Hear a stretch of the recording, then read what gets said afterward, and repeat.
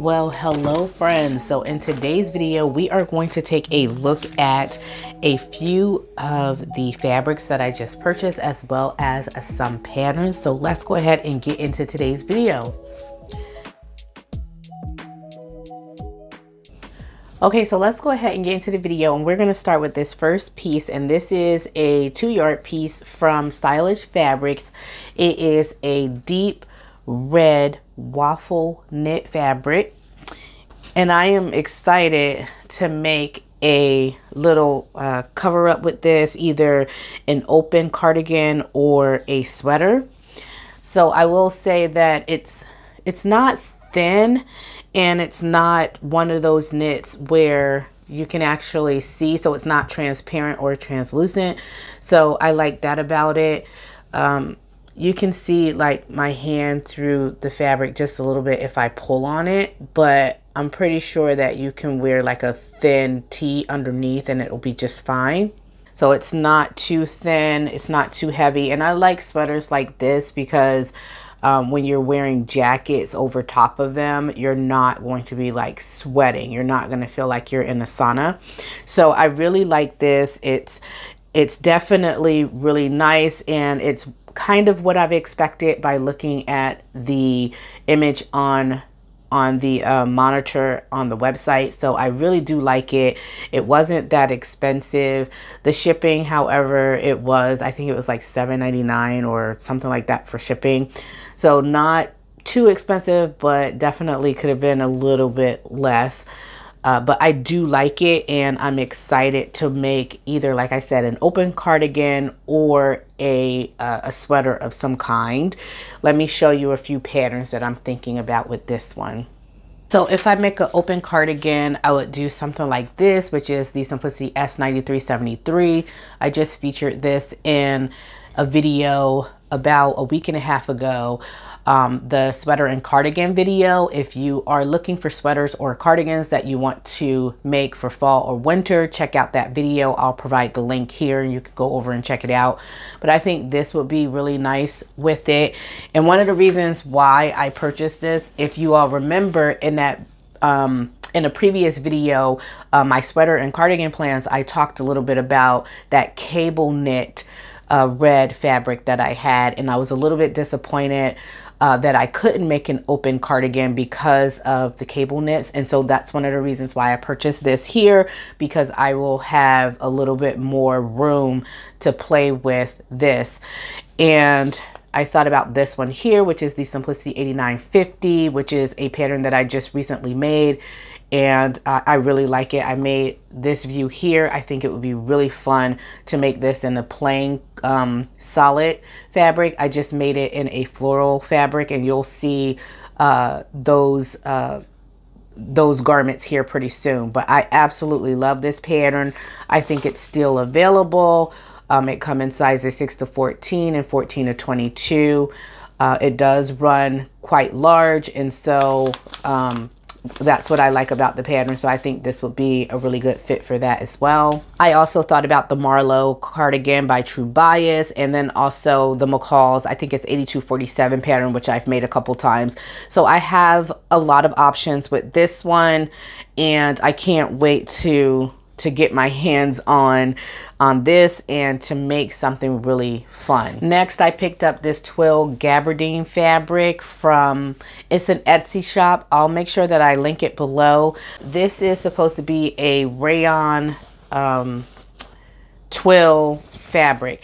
Now this is more polyester than it is like rayon. Like it has like that stiff polyester feel to it. It does have some drape to it, which I think is really nice and will offer for a really nice blazer. But I was hoping that it would be a little bit more smoother and less polyester, if that makes any sense, being as though it's supposed to be a blend. But it's still pretty nice, and I think it will offer for a really nice jacket. And that's why I purchased this, because I am an ambassador for the Little Red Dress project that is hosted this year by the lovely Renata of the Twilight Stitcher, and also the lovely T of Creativity T by T. So I decided to purchase this so that I can make a blazer, and I'll show you some of the blazer patterns that I have been working on.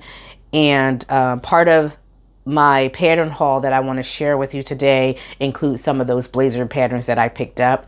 So I'll share with you a few of the blazer patterns here. Just know that they are part of my pattern haul as well. So here's the first blazer pattern that I've been working on. This is the Simplicity S9468. And I made the variation here with the shawl collar, this one here. It's the length of view B, but the collar of view C. So I didn't make the notches in the collar.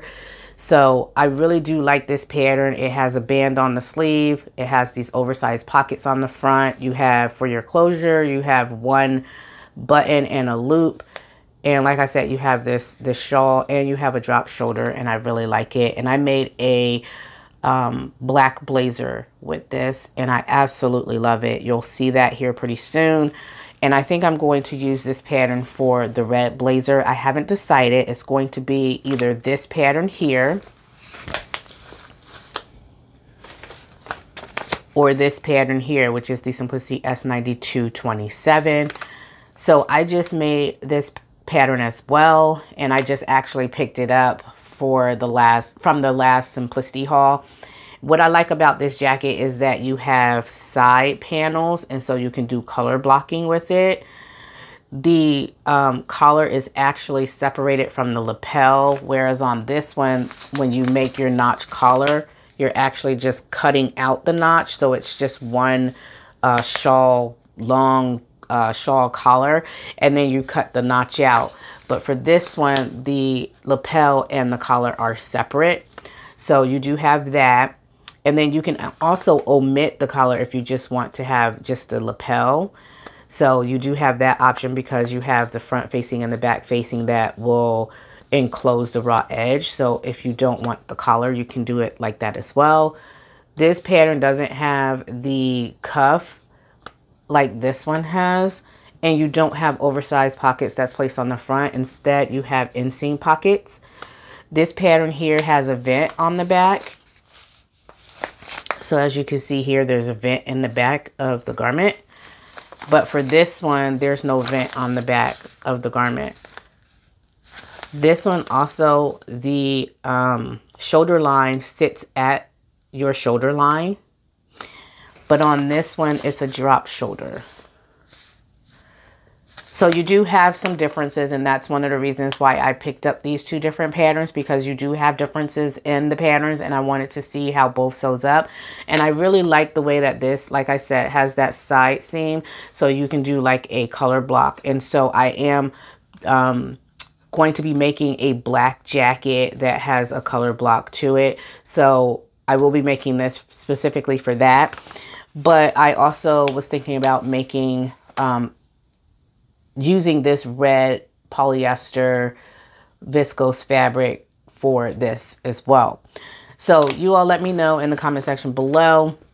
And there's another blazer pattern that I picked up, but after cutting the pattern pieces, I have decided I might wait on this blazer pattern, and it's this pattern here, which is the Simplicity 8697. This pattern is very similar to both of these patterns, with the exception, so you don't have a drop shoulder for this one. Your collar is, you have a two-part collar here, but you also have a shawl collar. So you have both of these collars and these two patterns you can get out of this pattern as well. You also have that one button detail. The oversized pockets are on the front, so you don't have to worry about the inseam pockets on this one. And then you do have the vent on the back. You also have a two-part sleeve that have buttons on the sleeve. Now, one of the reasons why I might hold off on this one is because the two-part sleeve at the bottom, it has, and it's not showing it on here, but there's a pleat on it, and I just haven't decided if I really want to have a jacket with pleats on the bottom lower edge of my sleeve.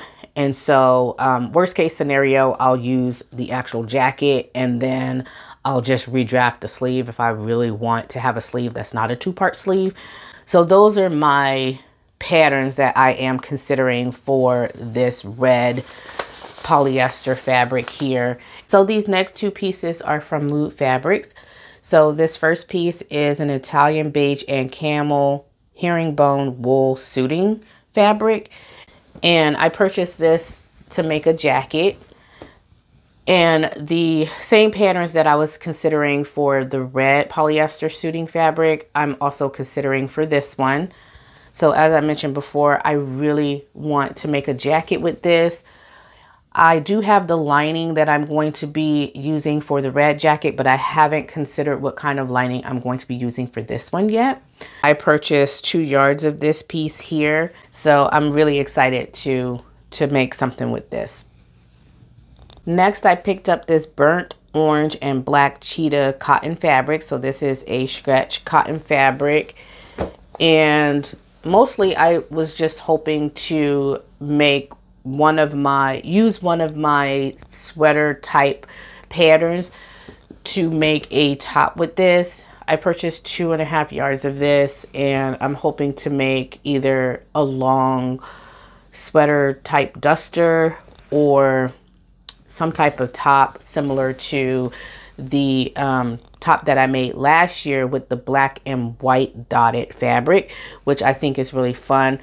The only thing that I would change about that pattern is the neckline. So I do want to have a lower neckline the next time I make that pattern. And so that's basically what my plans are for this particular fabric. And I think I got enough to do 2 tops. And so if that's the case, I will gift my daughter a top out of this. So those are basically all the fabrics that I picked up. So the patterns that I picked up, as I mentioned before, I picked up this Simplicity 8697, which is a blazer pattern. So this pattern comes in sizes 10 to 18 and 20W to 28W. So I picked the size 10 to 18. This does run a little big, so it is an oversized style. So you have to keep that in mind when you're selecting your sizes. As I mentioned before, the sleeve pattern has like a pleat detail at the end of the sleeve, but I love this pattern, and I think everything else is really fun about the pattern. So you have the shawl collar, you also have the notch collar, you have the oversized pockets that you could place on the front. You also have that that closure detail, the button. You can do a 1 button closure detail or a 2 button closure detail, which is really fun. And then the back, like I said, has an open vent on the back of the garment. So I picked this up because I want to make a few blazers this year, and this was on my list. Next, I picked up the Know Me pattern by Nikki Brooks. This is a coat and pant pattern, and I picked up the size 10 to 18. I was a little bit skeptical because usually I need the size 20 or 22 for my biceps, but this is also an oversized coat pattern, so you don't have to worry too much in terms of sizing. For those of you who have bigger biceps like myself, you probably won't have to worry too much about the size and redrafting, you know, for your biceps. So I really like this, and I want to make a coat this year out of some wool that I have, and it's a herringbone wool, and I'm excited to do that. And so the pattern calls for tweed, wool blends, gabardine, cotton blends. And for view B, which is your trousers, it's cotton blends, Dupani, linen blends, sateen, stretch wovens, and those types of fabrics. So I really want to make this coat, and that's why I picked that up. This is a TNT pattern of mine. So this is a repurchase. It's the McCall's M8067. And I picked this up because I wanted another copy, because my previous copy was the 6 to 14, and I outgrew the size 14 sleeve. So I needed a bigger sleeve pattern. And so I decided to, instead of trying to size up the pattern that I already had, I decided to go ahead and pick this pattern up because I'm jumping from the size 14 to the 18 or the 20. So that's why I picked this up. And like I said, it's a TNT pattern of mine. Really love it. It's just a shirt, button front shirt, and you have the option to do like a notch collar. You have a long sleeve option that has a cuff at the end of the sleeve, and then you also have breast pockets on it as well. You can also do this V neckline that don't have any you know, collar or anything like that on it. The pattern calls for crepe, crepe de chine, challis, and long fabrics, and you do need 5/8 of an inch buttons for the front. So for view A you need 4, and for view B and C you need 6. So I picked that up. I also picked up another Me pattern. This is the one by Alyssa Threads. It's ME2003. So it's a small to 2XL. And I really like the sweater on this. And I've talked a little bit about this when I did my pattern review or new release video of the Me patterns. Absolutely love this here. And I feel like even if you don't like the ruffle, you can omit the ruffle and still have a good pattern. You can lengthen the top if you don't want a crop top, still have a good pattern. So I really like this, and I'm looking forward to making something with that. And then lastly, I picked up this jacket pattern. Now, I wasn't going to pick this up, but I've seen so many people make this after participating in the challenge on Instagram. So it was one of the patterns that was featured for, I think it was either October or September, for the Sew Your View.